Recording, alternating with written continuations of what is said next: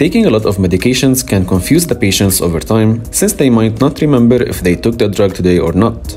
Not to mention that a lot of these patients are from the elderly population. David Wagner received his patent for inventing the pill organizer on 4 August 1964.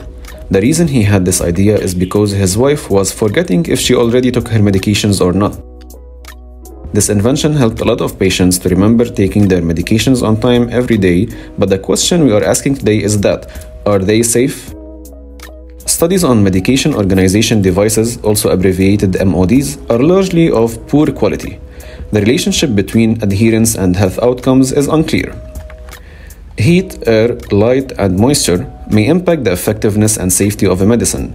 The original container is designed to protect the medicine from these elements. Some medicines cannot be repacked and must be stored in the original container until it's time for the patient to take them, and thus it may be safer to keep the medication in their packages. A study was done in 2013 showed that the use of the organizers for storing and carrying tablets and capsules exposes these medications to environmental factors from which their original packaging protected them, compromising their stability and safeness.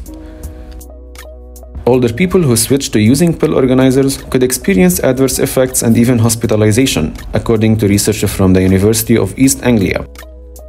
New research reveals that people who switch from usual medication packaging to a pill organizer are more likely to become unwell than those not using them. When these patients were switched to a pill organizer and suddenly started taking more of their prescribed medication than previously, they experienced normal side effects of the medication. In conclusion, the research team says that the patients should consult their pharmacist or general physician before switching to a pill organizer.